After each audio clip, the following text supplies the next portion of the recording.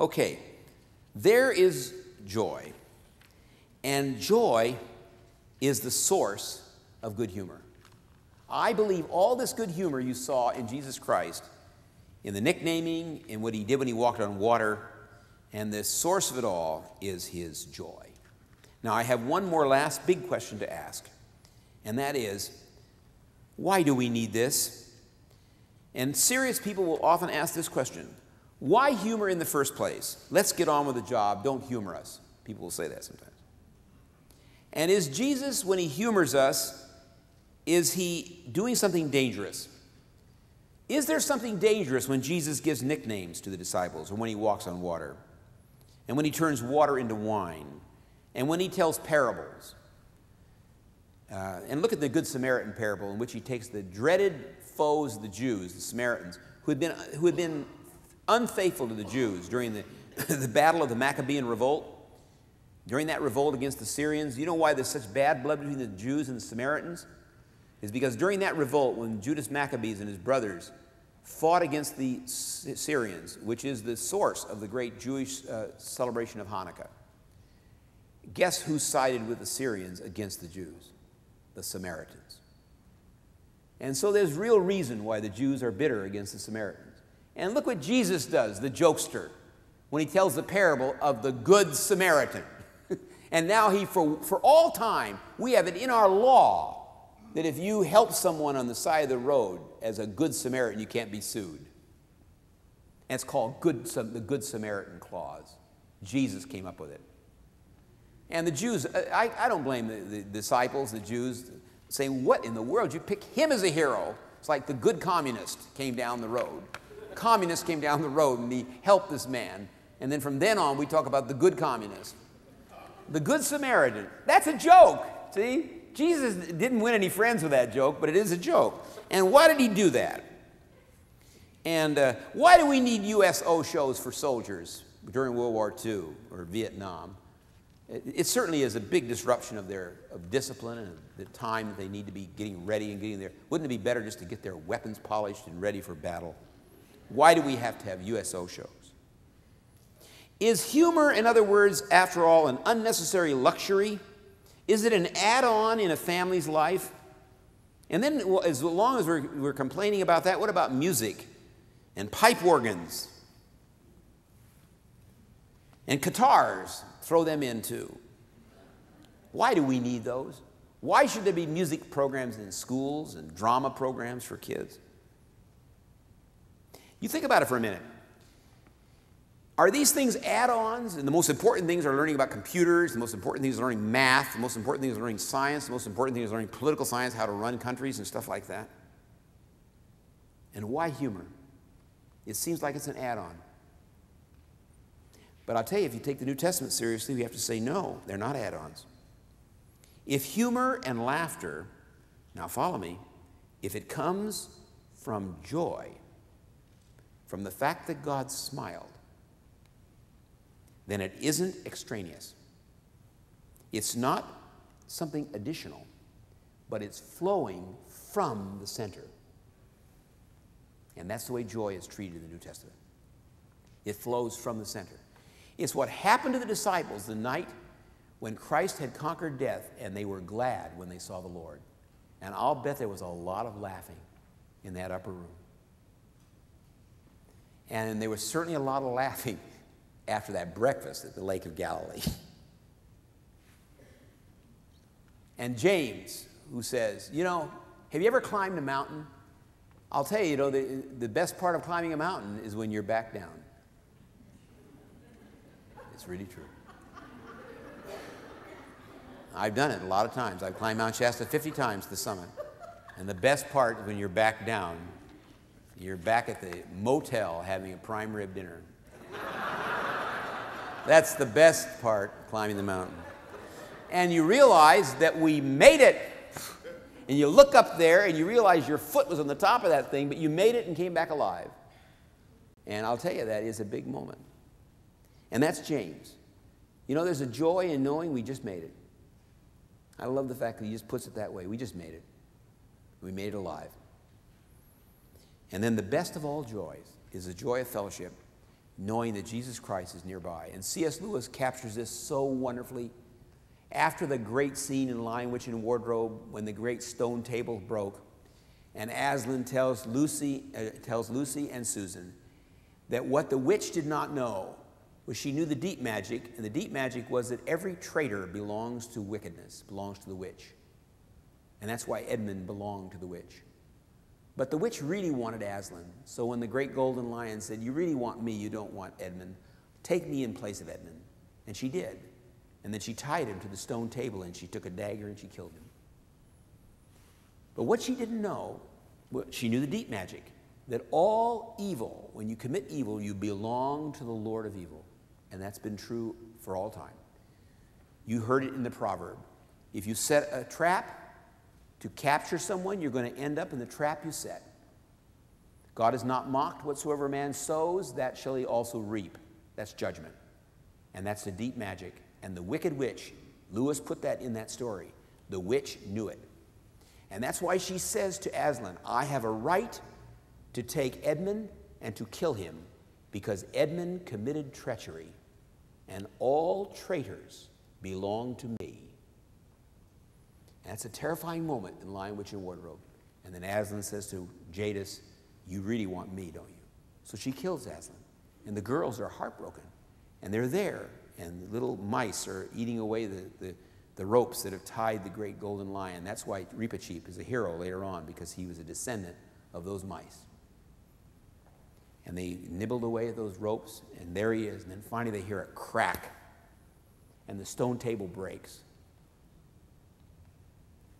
And they look around, they're looking for Aslan, the great lion, and he's not there. And then his fur, his mane has come back because she had shaved it all off. And he says, "Here I am." And he's alive. Just like Jesus on the day of resurrection. And everybody was so excited. And then Aslan says to the children, "The witch knew the deep magic, that all traitors belong to her. But she didn't know that there was a magic older than the deep magic, that when someone who committed no sin died in place of someone who sinned, then time would go backward." That's how Lewis decided to explain the resurrection. She didn't know that. Evil is not as smart as it thinks it is. All the devil can do is tempt you with lies. The devil cannot do anything ultimate. That's why Martin Luther said, "One little word shall fell him. Lord Sabaoth, his name, Jesus Christ." And when that dawns on you, then you have joy. Now, it's not over though. Guess what Aslan says to the girls? He says, "All right, girls, we've got to have fun now." And they romp, and they play with Aslan, and they jump on Aslan's back, and they ride through Narnia. And that's the way the book ends. Going over huge walls and setting little stone people alive again. And that's the end of Lion, Witch, and Wardrobe. And I've often thought, Lewis put his finger on something very big there.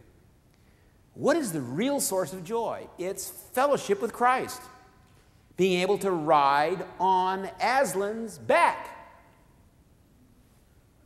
And that's what Paul saw.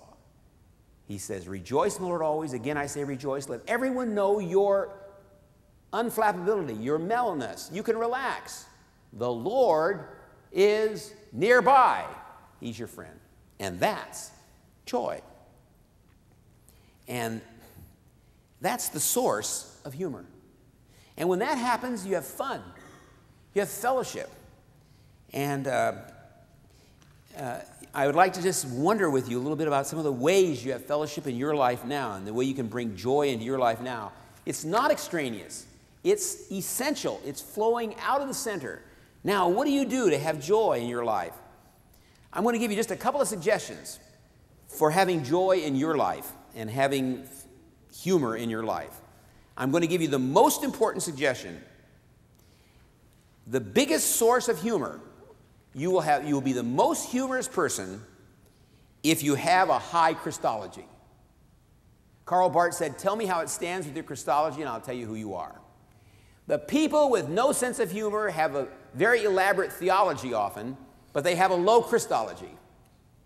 The bigger Jesus Christ is, the more he's able to cope with all problems, and you don't have to worry about so many problems that are worrying so many other people. And you don't have to worry about charts about the future because he holds the future anyway. I love Lewis's line, there's no point, you might as well commit the future into his hands. It's in his hands whether you commit it to him or not anyway. And when you have a high Christology and you commit the future into his hands, you then relax and you enjoy life. And it's really true. The higher your Christology, when I realize that Jesus Christ is greater than all the tragedies and all the hardships and heartbreaks of the world, that means that, and also the judges of the world, he is the one who has the last word. This is Paul in Romans 8. And when I know that he has the last word, he's the only one that can say the last word, it gives me that freedom and gives me that joy. And so that's my advice. The biggest joy comes from having first a high Christology, and then you just simply build humor into your life. And I'll give you a couple suggestions on that. I'm going to give you just a few suggestions on how to build a humor into your life. First, start with a high Christology. Start with who Christ is in your life. That's why I gave you these three sources of joy. And then make joy and goodness a focus point for your meditation. You know, we don't have the empty your mind doctrine of meditation like in Zen Buddhism. We have the focus your mind doctrine of meditation tradition. So meditate on joy. Meditate on the mirth of God. Look for it. Welcome it in your house. Focus on, meditate on the goodness and the joyousness of God. And then create traditions in your family that tell about funny things that happen in your life. And avoid the stories that trash and diminish people in your life. Create the stories that are fun in your family. Collect humorous memories. Make albums. Read aloud. Do these little practical things in a family that create humorous traditions. And then create active, hands-on, physical, fun experiences. It's never too late to do this. Where there's a lot of healthy touching, a lot of adventures and fun. Do this with yourself, with your family, with friends. And when do you start? It's not too late. You just start doing it now. So those are my suggestions on how you make humor a part of your life. Focus on it.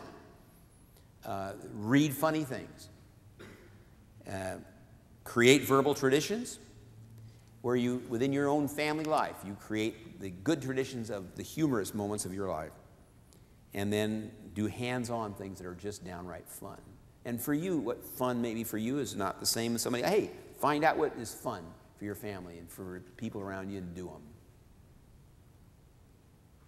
That's why I made my list. This is kind of a media-centered list. I will defend the list a little bit with you. My 12 funniest writers, if you want to start, my list may help you. And here they are. And you can read them for yourself. I've already given you a couple of examples. And I've even listed the 12 funniest comedians that I've ever seen. I don't know who your favorites are, but I put Jonathan Winters, as far as living ones, at the top. W.C. Fields, the best bumbling put-down artist there ever was. Lucille Ball, by far America's funniest woman, it seems to me. Dick Van Dyke had a marvelous human touch and impish, especially in the movies that he did, the great Mary Poppins. My favorites, Ray Goulding and Bob Elliott, just tremendous. Red Skelton, Jack Benny. Okay, and then I even give you my list of the 12 funniest movies I've seen, and you can have your own list. Some sleepers are in there, I think. A lot of people wouldn't think of Good Morning Vietnam as, I think it's one of the greatest movies ever made. I put into my 12 greatest American movies ever made is Good Morning Vietnam. Absolutely a profound movie and not a single throwaway. I always judge movies as to whether there are throwaway characters in the movies.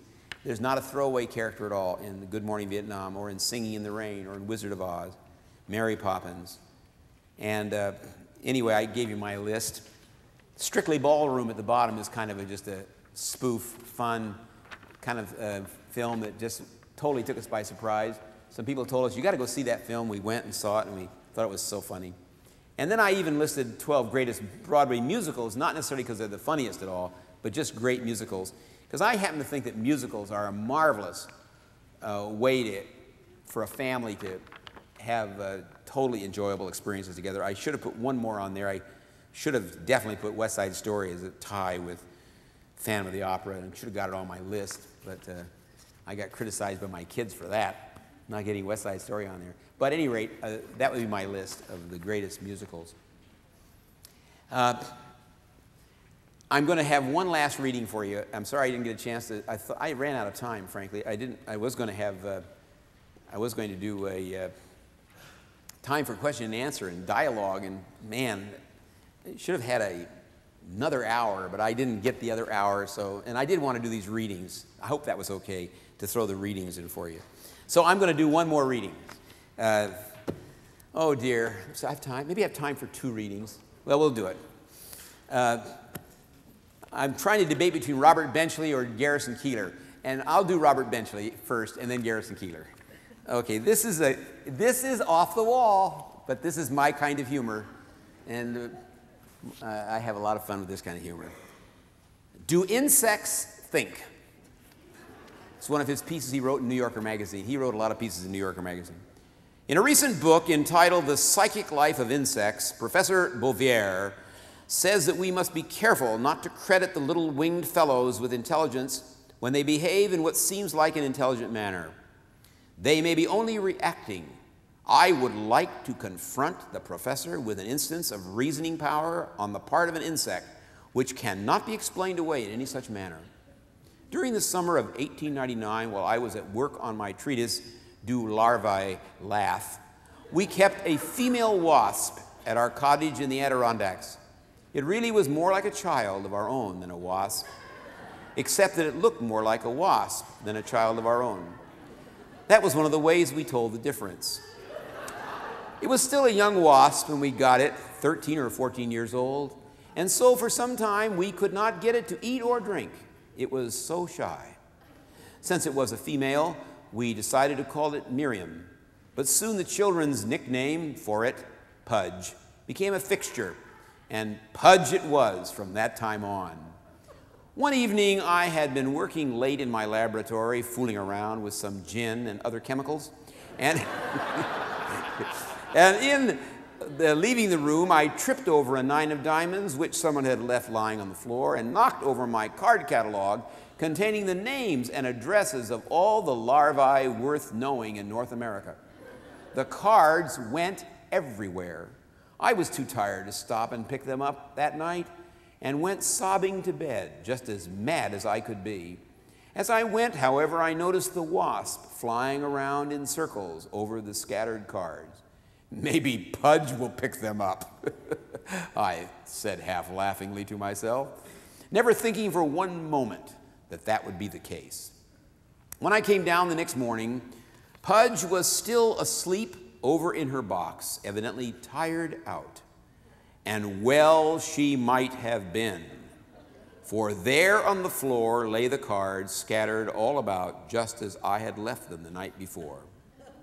The faithful little insect had buzzed around about all night, trying to come up to some decision about picking them up and arranging them in the catalog box, and then figuring out for herself that as she knew practically nothing about larvae of any sort except wasp larvae, she would probably make more of a mess of rearranging them than if she left them on the floor for me to fix.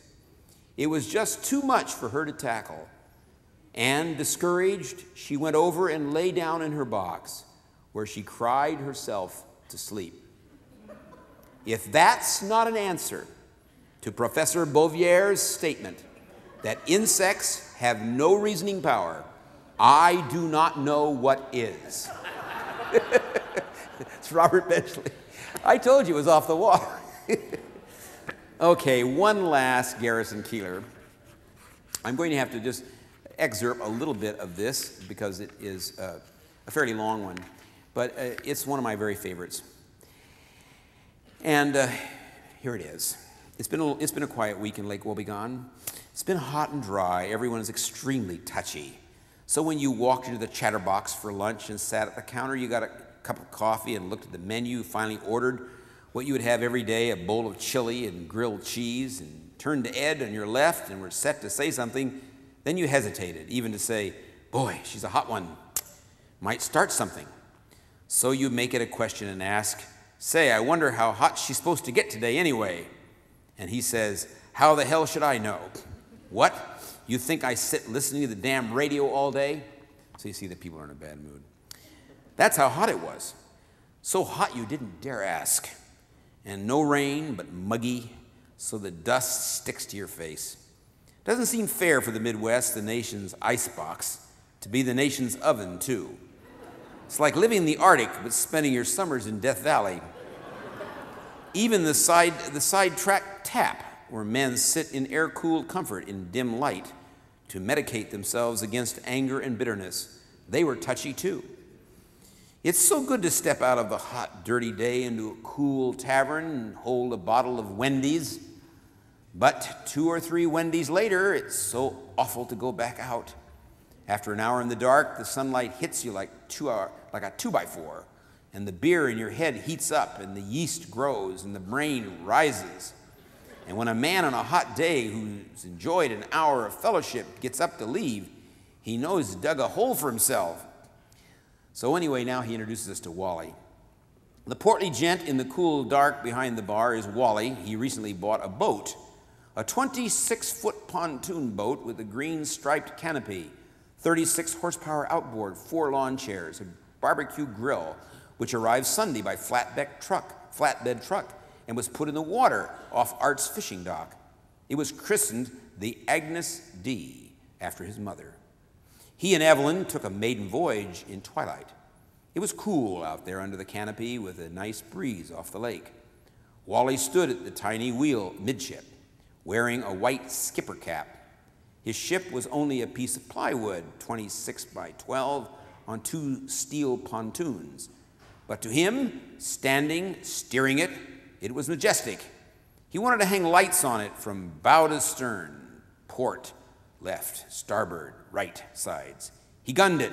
"Not so fast," Evelyn said. "You don't have to drive the boat so fast." "My love," he said, "you don't drive a boat. You drive a car. You sail a boat. And when you sail a boat, you need to find out what she's got under the hood." She'd never heard him talk like that. Now, what's happened, of course, I'm going to have to skip a little section. He has this boat, and he discovers that the pastor, Ingvest, has invited some Lutheran ministers to come for a study tour of Lake Wobegon. He invited about 100 couples. Well, first, Clarence Bunson has invited a lot of people to see the boat, but then when he invited Mayor Clarence Bunson to come for a cruise, Clint said, "You know what you ought to do?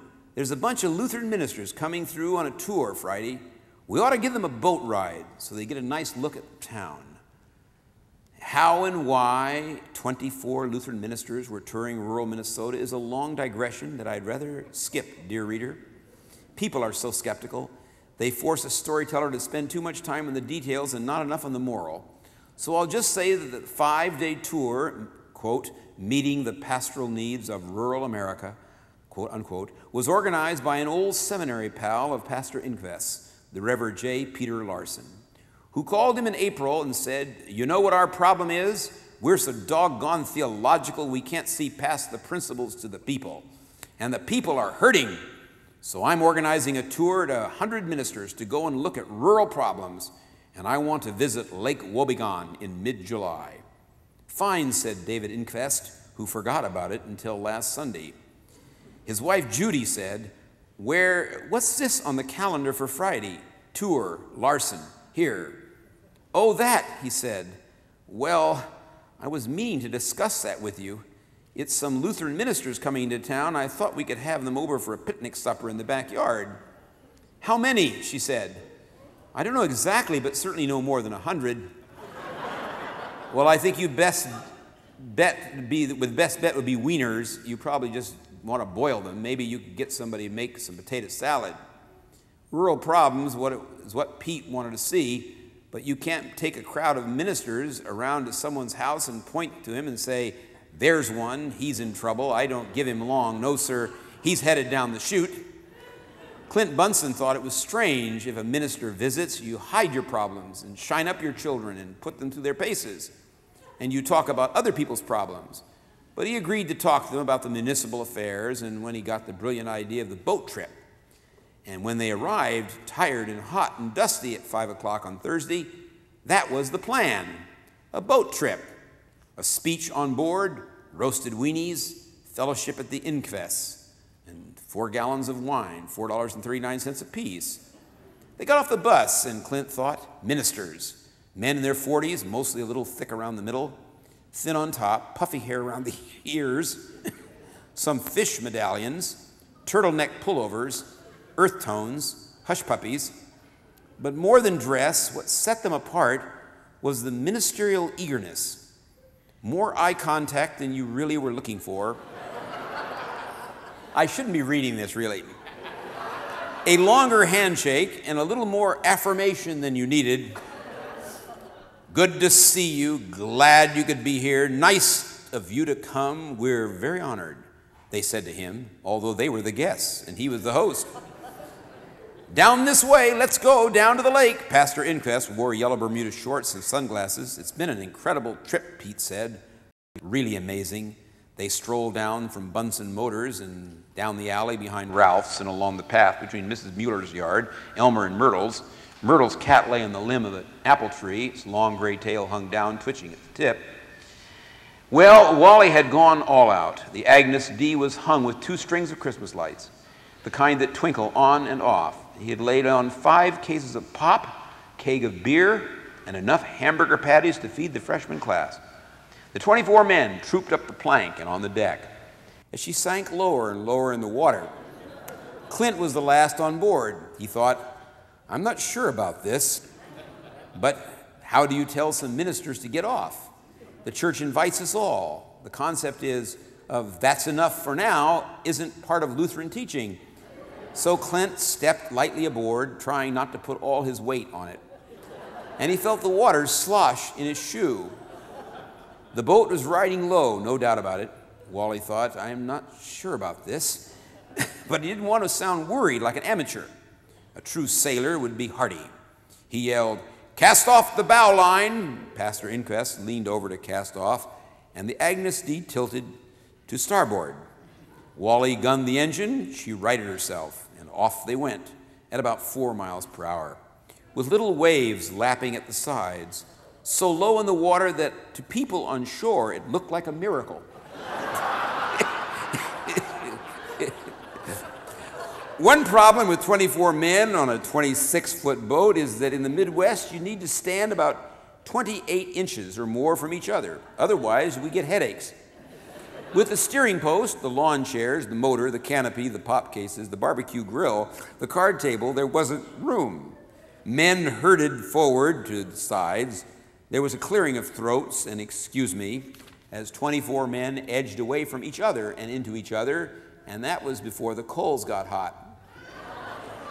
Wally poured half a can of lighter fluid on them and lit them just before departure. As the heat rose, ministers sitting near the grill edged away toward the bow. There were too many Lutherans squeezed into too small a space, and the barbecue shooting up sparks and men ducking and edging. Wally thought, if we'll just get up a little more speed, I'll bet the bow would come up a bit. Pete was saying to Pastor Inquest, Dave, I don't have the answers, but I think that all of us will come out of this with a feeling of unity of concern. But Dave was feeling his own concern. They were sinking, and he didn't know how to mention it in a way that wouldn't seem negative. Wally was at the wheel calling, steady as she goes. And 24 nervous ministers in earth tones and suede shoes, edging, shifting, hurting, trying to be good listeners. share concerns as the fire got hotter and hotter, driving them toward the bow, which was sinking, but all of them trying to keep a good, positive attitude. And then Dave said, "Somebody put out the fire, we're sinking."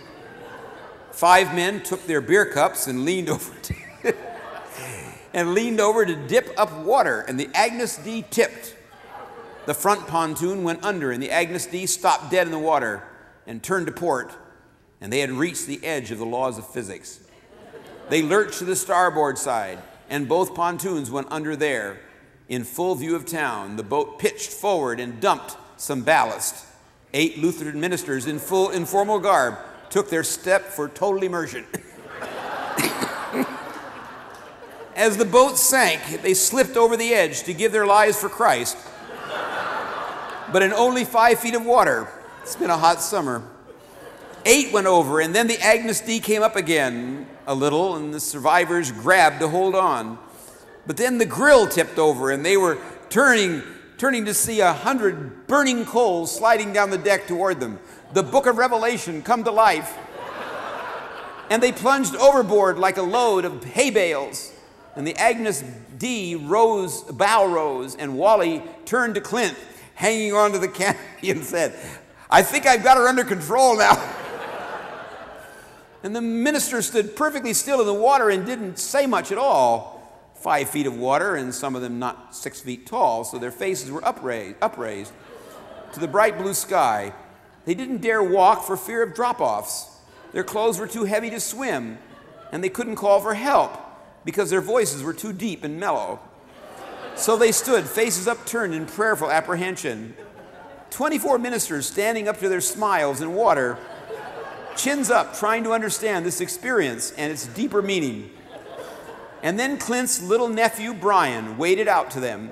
"It's not deep this way," he said. He stood about 15 feet away, a little boy up to his waist, and they followed him out, single file. Garrison Keillor.